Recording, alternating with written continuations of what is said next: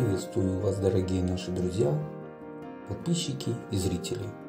Маршрут нашей сегодняшней прогулки будет проходить по довольно крутому спуску по улочке, которая начинается в районе станции метро архитектора Бекетова. Здесь в улицу Пушкинскую упирается небольшая, но весьма насыщенная интересностями улица Маршала Бажанова. Прогуляемся по улице Маршала Бажанова и немножечко посмотрим улицу Девичью, где жили и гостили знаменитые Ильф и Петров. Возникла улица более 200 лет назад, когда в Харькове как раз начинала образовываться Пушкинская. Первоначальное название улицы Маршала Бажанова было Черноглазовская, а селились здесь в основном немцы, врачи и военные. Нынешнее название улица получила как раз благодаря тому, что на ней проживал советский военачальник, маршал артиллерии Юрий Бажанов, о чем свидетельствует аннотационная табличка на доме номер 1. Кстати, улицу маршала Бажанова называли Черноглазовской до 1975 года. На улице маршала Бажанова своя атмосфера, и архитектура самая разная, но она интересная и привлекательная. Буквально на первых десятках метров нашего маршрута, когда за оживленными и довольно ухоженными жилыми постройками открываются два дома-гиганта, в которых люди уже не живут давно. Это дома номер 6 и 8. В данное время, на ноябрь 2020 года, начата реконструкция дома номер 8. У здания нет крыши, окон, разрушены перекрытия. Местные жители прозвали его домом, который наполнен солнечным светом.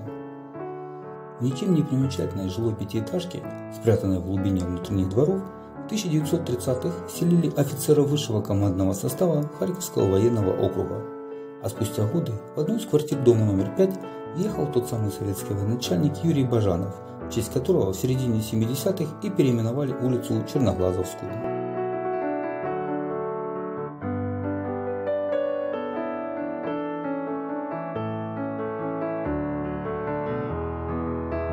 Маршал артиллерии 18 лет командовал Академией ПВО имени Говорова.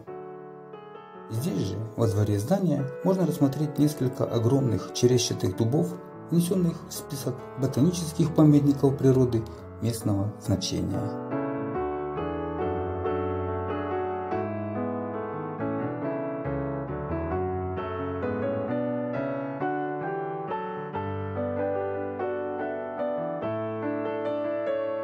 Ранее на улице маршала Бажанова стояло здание под номером 11.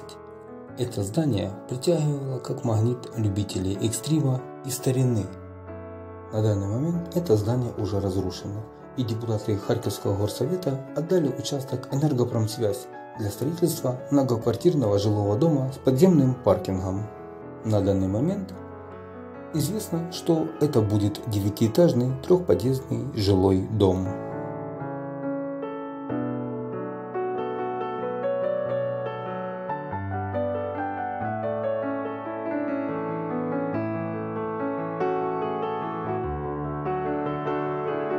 Из красивейших зданий на улице маршала Бажанова расположено под номером 14.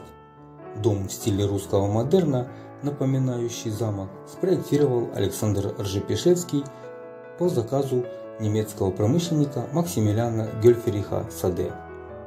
Известный в те времена предприниматель жил на улице Немецкой, современной Пушкинской, в особняке, ныне занятом Национальной юридической академией.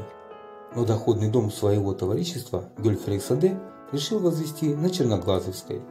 В наши дни внешний вид замка изрядно подпортили граффити на стенах и неэстетичные балконы.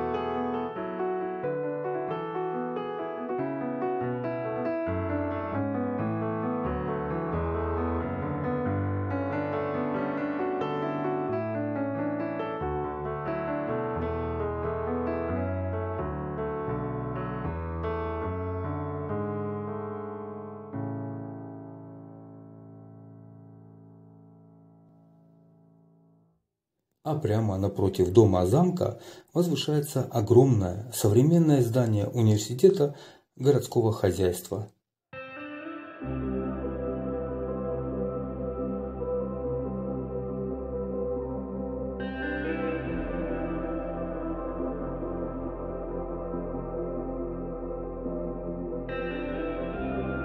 Историческим адресом университета городского хозяйства считается Куликовский спуск 12, но именно со стороны улицы Маршала Бажанова вуз открывается во всей своей красе.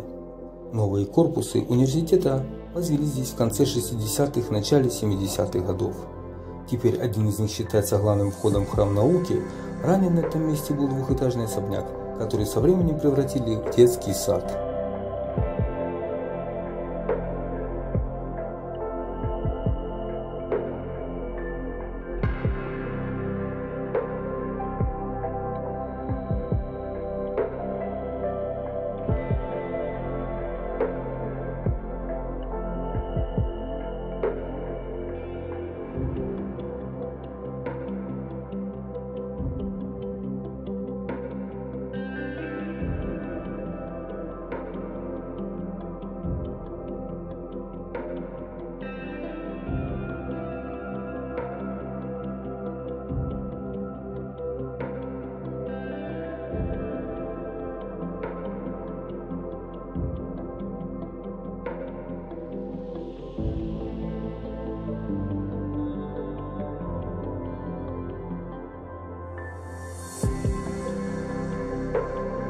Вполне соответствует духу улицы, придавая ей загадочности и даже мрачности, дом номер 20. Имя архитектора неизвестно, но фасад выглядит необычно. Построенное в конце 19 века двухэтажное здание из красного кирпича наверняка изначально было чем-то особняком.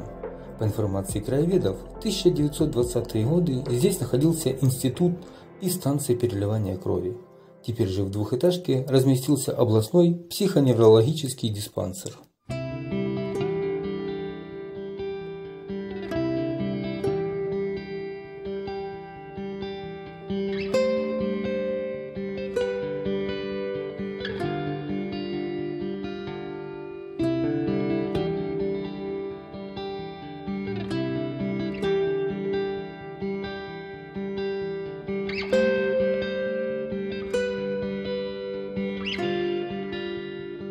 В середине 19 века территория от современной улицы Мельникова до правого берега реки Харьков принадлежала зажиточному купцу Лукину.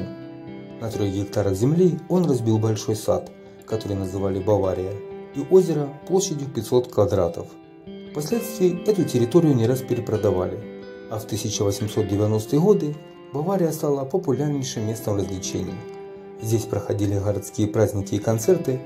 Летом харьковчане приходили сюда потанцевать, а зимой повеселиться на ледовом катке. Теперь же харьковчане приходят сюда не за весельем, а за статистическими данными. В советское время здесь возвели 7-этажное здание, в котором находится Главное управление статистики нашей области. На перекрестке улиц Девичьей и Бажанова находится неприметный двухэтажный дом. В далеком 1921 году в этом угловом доме номер 16 снимали комнаты известные писатели Юрий Олеша и Валентин Катаев, которые принимали у себя не менее именитых гостей. К примеру, к ним наведывались поэт Эдуард Багрицкий, а также авторы 12 стульев и Золотого теленка Илья Ильф и Евгений Петров. В сердце старого Харькова, между сегодняшними улицей Маршала Бажанова и Театральным переулком, расположена незаметная, но очень необычная улица Девичья, старое название Демченко. Улица поистине является улицей контрастов. Здесь безликие постройки соседствуют с домами великолепной архитектуры, а здания 19 века смотрят в глаза зданиям совсем новым, что при небольшой ее длине довольно ощутимо. Улица была заложена в 19 веке, тогда же и появилось ее первоначальное название Девичья. Происхождение названия имеет несколько версий, в том числе которых якобы находившийся здесь квартал красных фонарей, институт благородных девиц, доходный дом для женщин и даже женский монастырь. Тем не менее, достоверно происхождение неизвестно, а некоторые версии ошибочны изначально. Так монастырем жители ошибочно окрестили доходные дома, построенные в псевдоготическом стиле в середине улицы, а институт благородных девиц, совершив ряд переселений, Москалевка, улица Благовещенская, улица Сумская, на Девичью так и не попал. Как и многие другие, при Советском Союзе улица не избежала переименований, хотя продержаться ей удалось довольно долго. Она пронесла первоначальное название через революции, мировые войны и многочисленные политические невзгоды, пока аж в 1977 году градостроители не назвали улочку именем известного коммунистического деятеля Николая Демченко. Историческое название было возвращено только в 2015 году. Дорогие друзья, на этом наша видеопрогулка по улице Маршала Бажанова заканчивается. Мы с вами также заглянули на улицу Девичью, посмотрели дом, в котором гостили знаменитый Ильф и Петров. Подписывайтесь на канал, ставьте лайки, оставляйте комментарии под видео. До новых встреч!